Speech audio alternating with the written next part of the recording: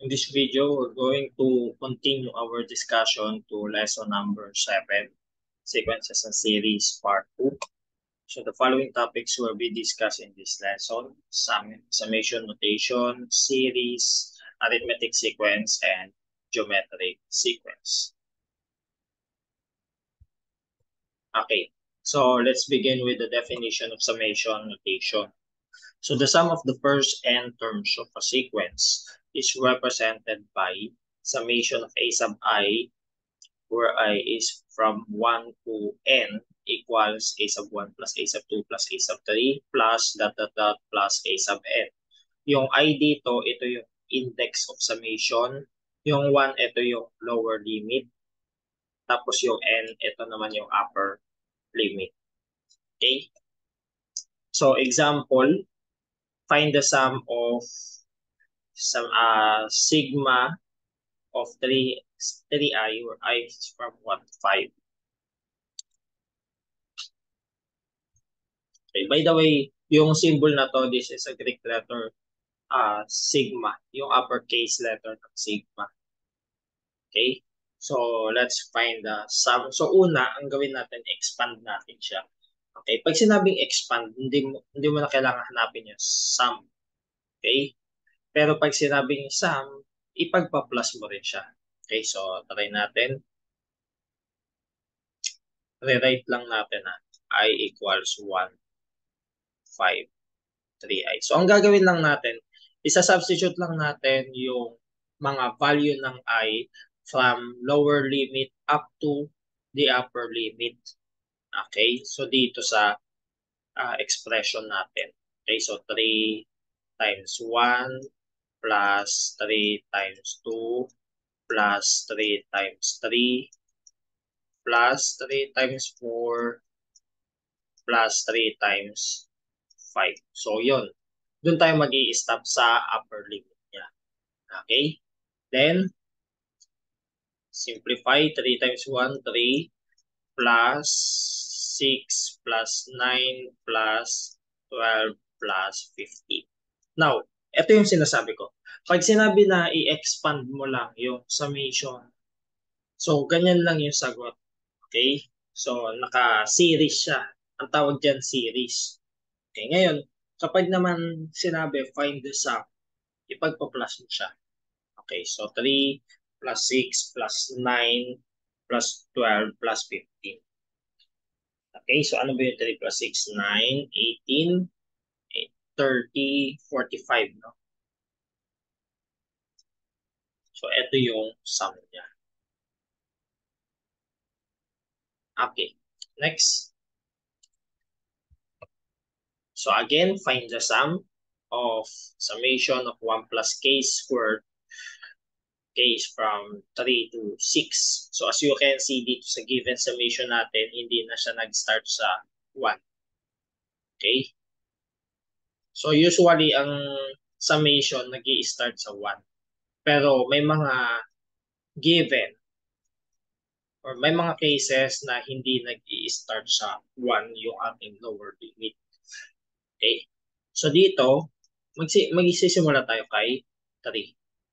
So 1 plus 3 squared plus 1 plus 4 squared. Naka-parenthesis kasi kaya ibig sabihin, yung sakop ng summation natin, yung buong expression na to na nasa loob ng parenthesis. Okay? Plus 1 plus 5 squared hanggang 6 plus 6 squared. And then simplify. 1 plus 3 squared. This is 9 plus 1, 10. This is 16 plus 1, 17. 25 plus 1, 26.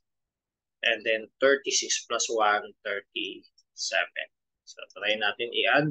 10 plus 17. 10 plus 17 plus 26 plus 37. So that is 90.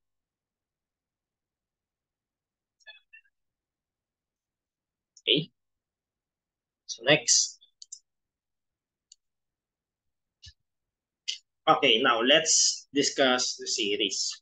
So consider we Halimbawa, meron tayong infinite sequence, a sub 1, a sub 2, up to a sub I, and so on. So, this is an infinite sequence. Okay? Meaning, we have an infinite number of terms.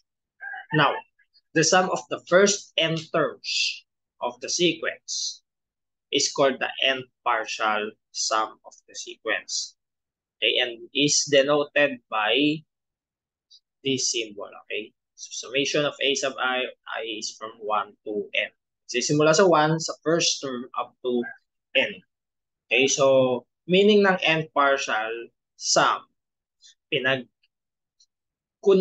natin yung sum or pinag-plus natin yung yung terms galing sa infinite sequence up to n term. Okay? So hindi natin pinag-plus lahat ng terms. Up to n terms lang. Kaya n partial sum. Okay? Now, the summation of all the terms of the infinite sequence is called an infinite series. Okay? So, pag ito, pinag-plus-plus mo, infinite series na yon. Okay, so, ganun lang kasimple, no? Pag sequence, pinag-uusapan, comma siya eh, nakakama. Nakalista lang yung mga terms. Pero pag naka-plus yung mga terms, that is infinite series. Okay, and it's denoted by this.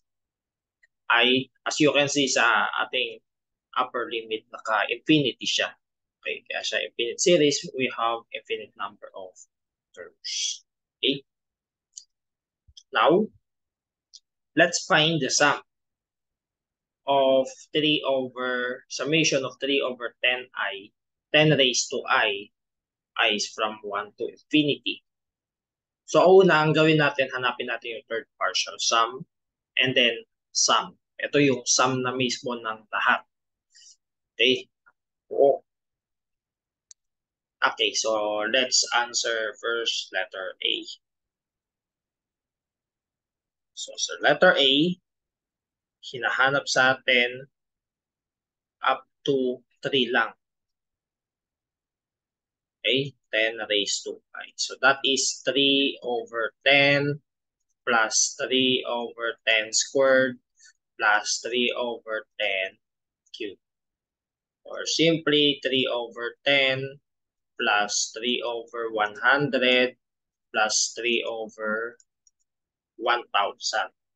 Okay? Eh ano ba yung 3 over 10 kapag nasa decimal? 0.3.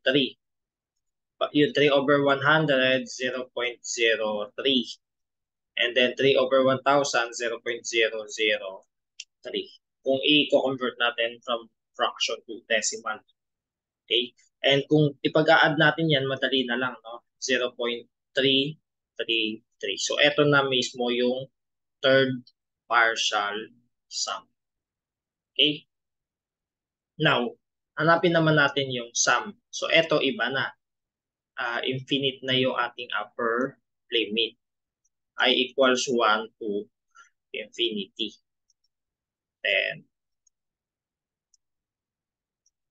10 raised to I. That is 3 over 10 plus 3 over, tuloy na natin ha, 100, 3 over 1,000, 3 over 10,000, and so on. So, infinite yan. Convert natin sa decimal, that is 0.3 plus 0.03 plus 0.003 plus 0.0003 and so on. So anong napapansin nyo siya? Anong napapansin nyo sa ano natin sa series natin? Pag pinag-plus natin, magiging 3, 3, 3, 3, and so on. Or simply 0.3 r. So repeating yung ating decimal, which is convertible to fraction. Okay? So sa previous grade level nyo, I think you already know how to convert repeating decimal into fraction. Okay? So may technique tayo dyan, di ba? Kung ano yung nasa ilalim ng bar, ayun yung number. kung ilan yung number na nasa ilalim ng bar, ayun yung bilang ng 9 sa ilalim. Tapos, yung nasa loob na yan mismo yung ilalagay natin sa numerator. Okay? So, yun yung technique natin dyan sa pag-convert. And then, so 3 over 9, that will be 1. Okay? So, yan yung sum. And as you can see, magkaiba sila. Okay? So, yung third partial sum and yung sum.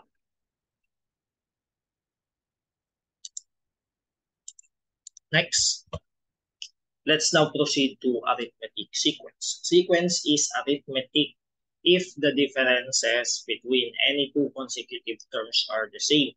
The common difference is usually denoted by D. Bibigay ako example. So, ang sabi sa arithmetic sequence, halimbawa meron tayong sequence A sub 1, A sub 2, A sub 3, A sub 4, and so on. Okay, kay arithmetic sequence, we have the common difference D. When we say common difference, pag kinuha mo yung difference ni A sub 2 minus A sub 1, equal siya kay A sub 3 minus A sub 2, equal din siya kay A sub 4 minus A sub 3. So, pare-pareho yung difference ng two consecutive terms. Okay? And so on. Okay? And that difference is denoted by the common difference. Okay? So, example, we have 2, 4, 6, 8, 10, and so on. Okay, so as you can see, we have 4 minus 2, same lang kay 6 minus 4, same lang kay 8 minus 6, okay, 10 minus 8, and so on. So, that common difference, which is 2, okay, same yung difference nila. So, ayan yung common difference. Okay? And then, this is an example of arithmetic sequence. Okay? And also, the symbol for the first term is A sub 1. Ito yung first term. So, D yung symbol natin for the common difference, and yung N naman, number of terms. Okay? So, yun. Next. Okay. Find the first four terms of the given arithmetic sequences and identify the common difference. So, hanapin muna natin yung first four terms. Then, after that, alamin natin kung ano yung common difference. Okay, so let's begin with number 1. So, for number 1, substitute lang natin from A sub, yung 1 to 4. From 1 to 4. So, A sub 1 equals 4 times 1 plus 3. That is 4 plus 3, or simply 7. A sub 2 is equal to 4 times 2 plus 3. That is 8 plus 3, or 11. A sub 3 equals 4 times 3 plus 3 equals 4, 8, 12. 12 plus 3, 15. And then A sub 4 equals 4 times 4 plus 3, 16 plus 3, and that is 19. Okay. So, meaning, ang first four terms natin ay 7, 11, 15, 19. For the common difference, simple lang sa ganyang given expression, yung formula as you can see. 'Di ba na discuss na natin to nung nakaraan, yung hinahanap natin yung end term given the sequence. Ang common difference, kapag may common difference, ang technique natin, nilalagay natin siya sa tabi ng n. Tapos nag-a-add na lang tayo or nagma-minus ng value ng constant depende sa first term. So meaning, kahit hindi natin hanapin yung mga terms na yan, alam na kagad natin na ang common difference ay ito, yung 4. Okay? So, yan yung technique natin last time kapag merong common difference yung sequence. Okay? So next, so dito ano yung common difference? Halimbawa hindi pa natin sinusulat. Negative 5. Okay, yung tabi ng n, including the sign. So try natin. So kung negative 5, decreasing yung sequence na to. So try natin. A sub 1 equals 7 minus 5 times 1. 7 minus 5, that is 2. A sub 2 equals 7 minus 5 times 2.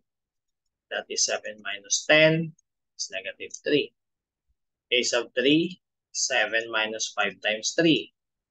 7 minus 15, that is negative 8.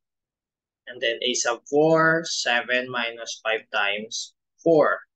7 minus 20, and that is negative 13. So ano mapapansin nyo? Decreasing yung ating sequence. Okay? Then yung common difference kasi natin, negative 5. So ganun yung nangyayari kapag negative yung common difference, nagiging decreasing ang ating sequence. Okay? So next. Now, the end term of an arithmetic sequence. The formula to find an end term of the arithmetic sequence is given by a sub n equals a sub 1 plus n minus 1 times d.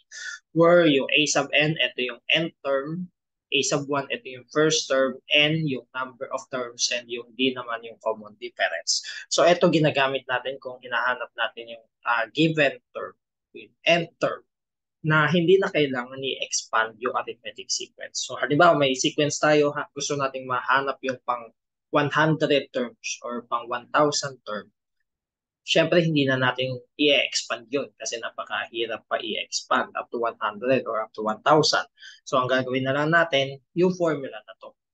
Okay? So try natin sa example para ma-apply natin yung concept ng formula. So find the formula for the end term of the arithmetic sequence whose common difference is 3 and whose first term is 2. So ito walang binigay na mismong end term. Ang pinapahanap niya formula ng end term using this formula. Okay? Hindi ito yung ihahanapin natin. Magbibigay tayo ng specific formula for this given example. Okay? I-apply lang natin yung general formula ng end term ng arithmetic sequence. Okay, now, let's proceed to example. Meron tayong common difference na 3. Ayun yung binigay ng given. And meron tayong first term na 2. So, hindi natin alam number of terms, hindi natin alam what is the end term. Ang kailangan natin ay formula lang. So, apply natin yung general formula ng end term. So, a sub n equals a sub 1 plus n minus 1 times d. Sa substitute na natin yung given. A sub n equals 2 plus n minus 1 times 3. Distribute natin. That is, tuloy natin dito. That is a sub n equals 2 plus 3n minus 3. Distribute natin yung 3. Okay? And then, a sub n is equal to 3n minus 1. So, ito na yung formula. Okay? Ng given. Okay, so, kung kailangan hanapin natin yung, gusto natin hanapin yung 8th term. So, 8th term. So, yun. So, substitute na lang natin dito. So, a sub 8 equals 3 times 8 minus 1. So, a sub 8 equals 8, 16, 24 minus 1, 23. So, yan yung 8th term. Okay, so ganun lang siya kasimple. And anong mapapansin nyo dito sa nabuo nating formula? Naging katulad ng strategy natin na yung common difference na D, nandun sa katabi ng N.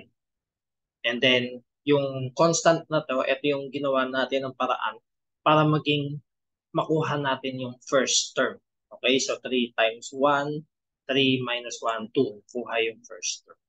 Okay.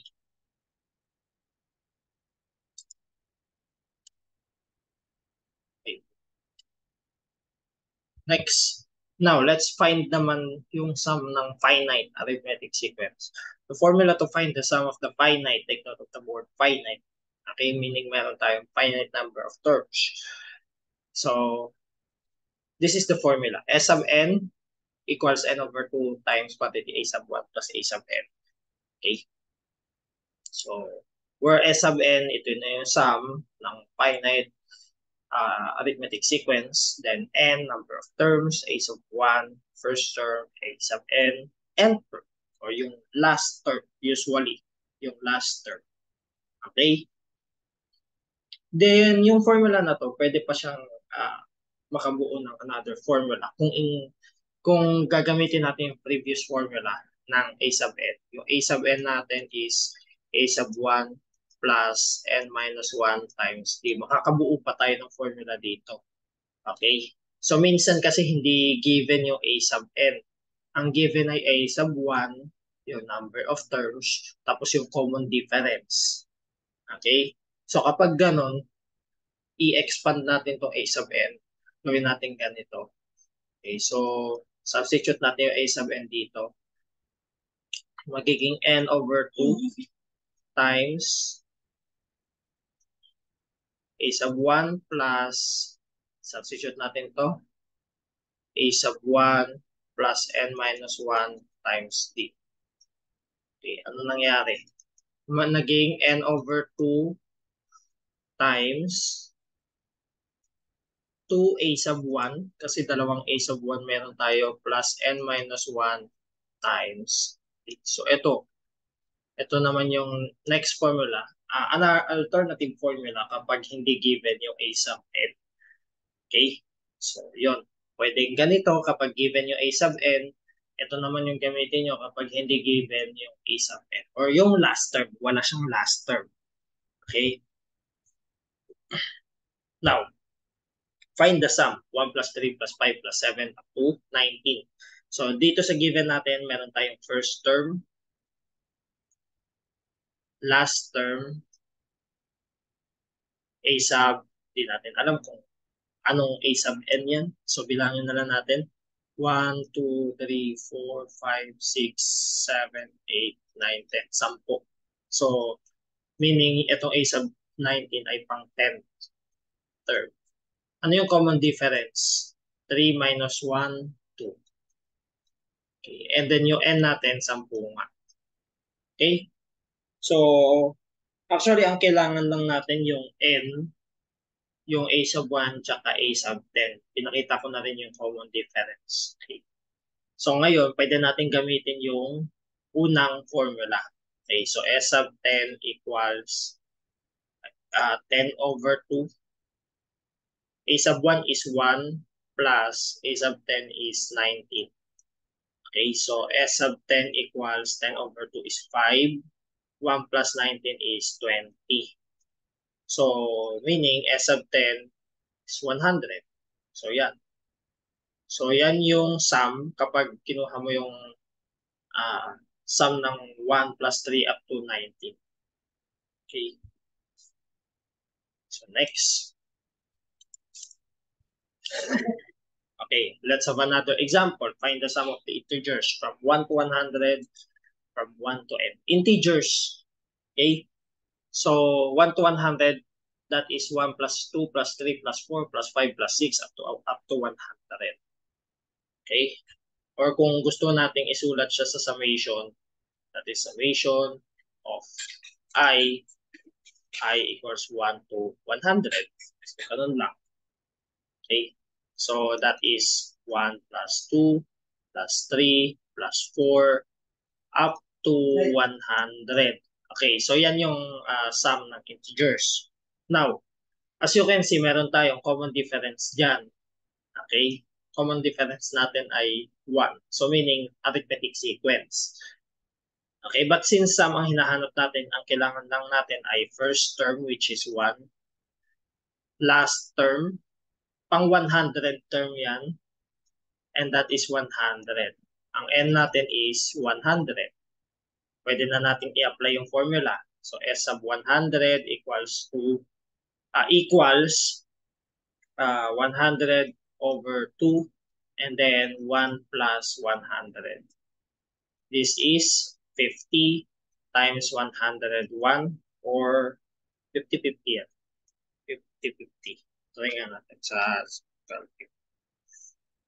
Okay, 50-50. So, yan yung sum from 1 to 100. Okay, so imagine niyo pag imamano-mano nyo to, napakahirap. Pero using the formula for the sum of arithmetic sequence, so kayang-kaya pala. So paano naman from 1 to n? So hindi naka-given. Okay, so kung isusulat natin siya sa sigma, that is equals 1 to n. Okay, sa series, that is 1 plus 2 plus 3 up to plus n. Hindi natin alam kung ano yung n na yan. Basta sum of integers from 1 to n. Okay. So yun, ganun pa rin. Ang a sub 1 natin, 1. Ang a sub n natin, or yung last term, is n. And ang n natin is yung large n. Okay? So sa substitute lang natin, s sub n equals n over 2 times 1 plus n. So yan lang. Yan lang yung formula niya. Formula lang yun ng buo natin. Hindi naman kasi natin alam kung ano yung n na yan. Pag nilagyan mo ng value yan, halimbawa, plusin natin from 1 to 79, papalitan mo na ng 79 yan, makukuha mo na yung sum. Okay? Now, punta naman tayo sa geometric sequence. A sequence is geometric if the ratio between any two consecutive terms are the same. The common ratio is usually denoted by R. So dito naman, ang meron tayo, common ratio.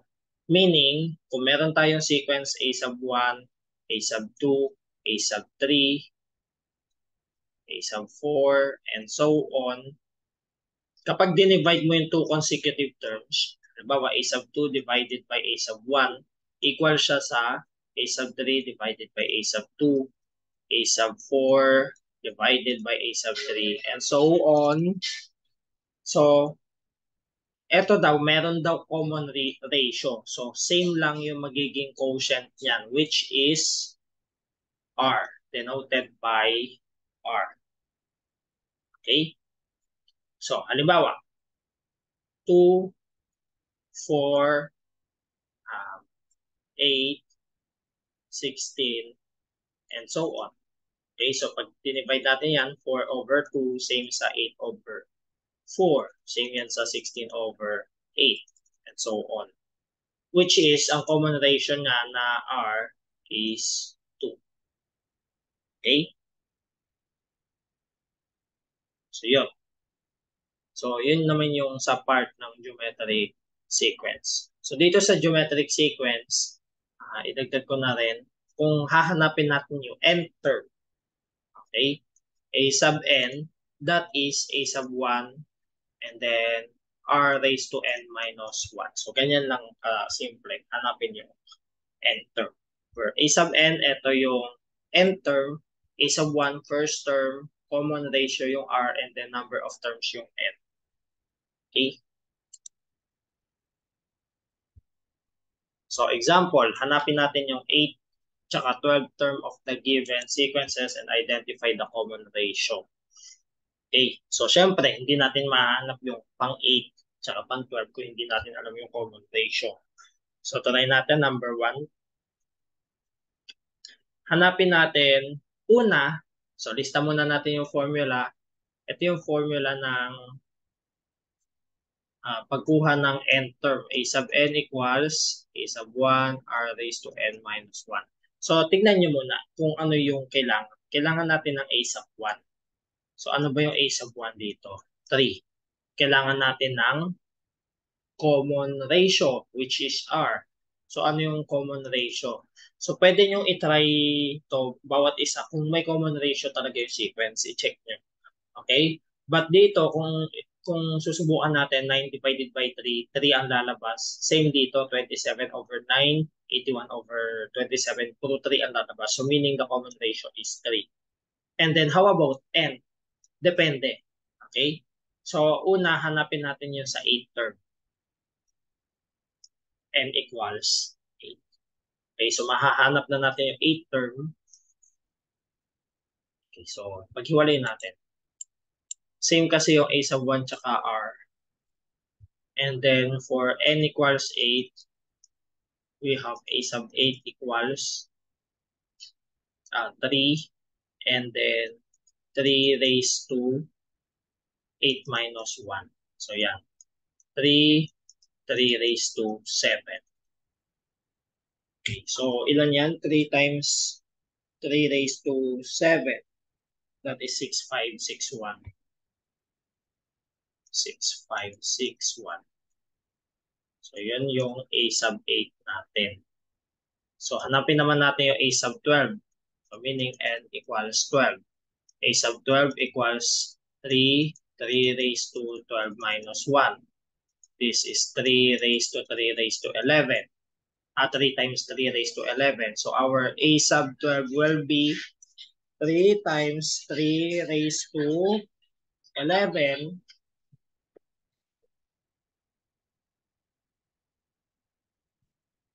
3 times 3 raised to 11, that is 531. 441. Okay, so yun yung ating A sub 12. Next, let's have number 2. We have 4, 20, 100, 500. So dito naman ang A sub 1 natin is 4. Ang R natin, divide natin, 20 divided by 4, 5. Okay? So yun. Hanapin ulit natin yung 8 term. N equals 8. So A sub 8 equals 4 times 5 raised to 8 minus 1. 4, 5 raised to 7. So ang A sub 8 natin will be 4, 5 raised to 7.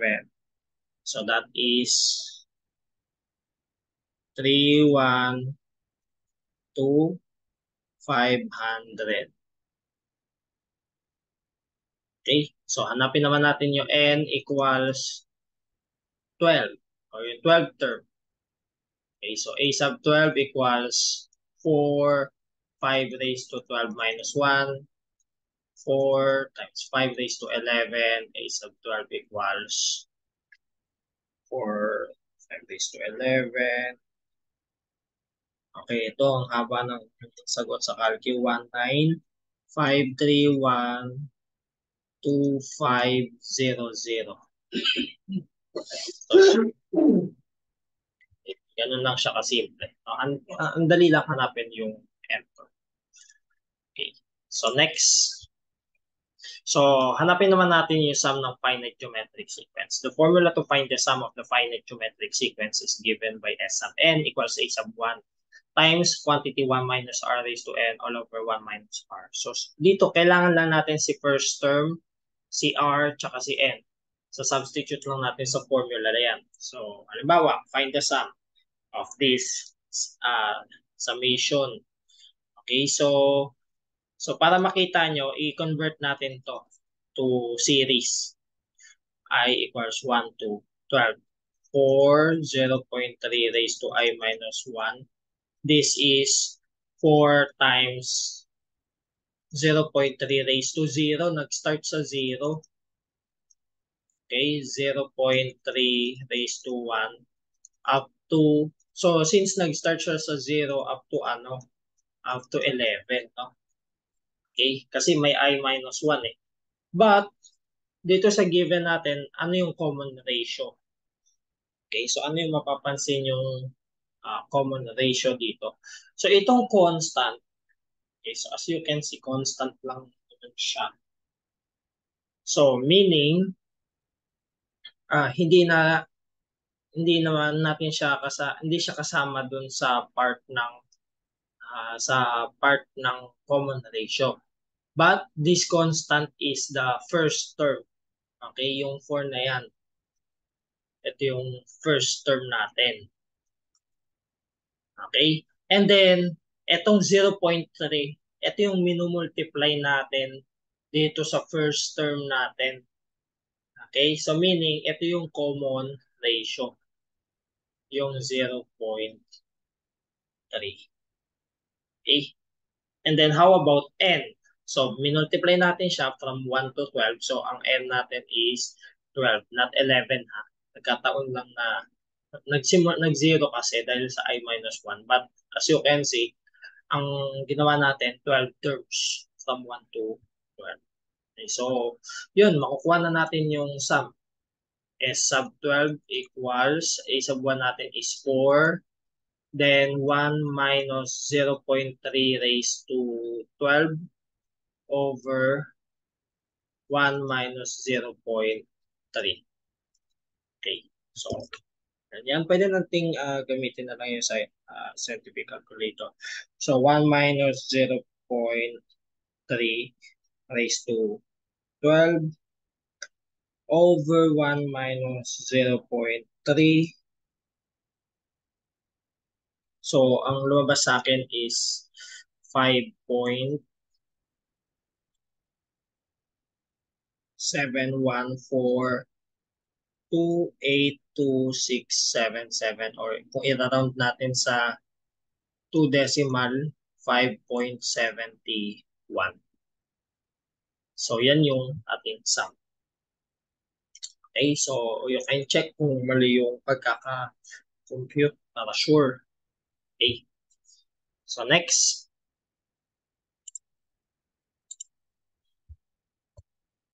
So, dito naman, hanapin yung sum of infinite geometric sequence provided na yung absolute value ng R must be less than 1. Okay? So, dapat yung absolute value ng R should be less than 1 for this sequence. So, the formula to find the sum of the infinite geometric sequence is S equals. Madali lang hanapin yung sum ng infinite. A sub 1 over 1 minus R lang. Mas madali pa siyang hanapin kaysa sa finite. Okay? So, infinite yan na infinite. Dito, same lang naman yung given. So, meaning, ang A sub 1 natin is 4 pa rin. Ang R natin is 0.3. But dito, ang N natin infinite na. Okay? So, hindi na natin kailangan ng N. But first, ang mahalaga dito kapag kinukuha natin sa mga infinite geometric sequence, tignan natin yung R. Yung absolute value ba ng R ay less than 1. So kapag less than 1, pwede natin gamitin yung formula ng sum. Okay? So S equals, ang A sub 1 natin is 4, 1 minus 0.3. Okay, so 4 over 1 minus 0.3. That is 40 over 7. Okay, so yan yung lumabas. Or kung gusto nyo kunin yung approximate niya into 2 decimal, round natin into 2 decimal, 5.71. Okay. So, ganun lang kasimple hanapin. Okay, so yun lang yung coverage ng ating part 2 ng ating lesson number 7.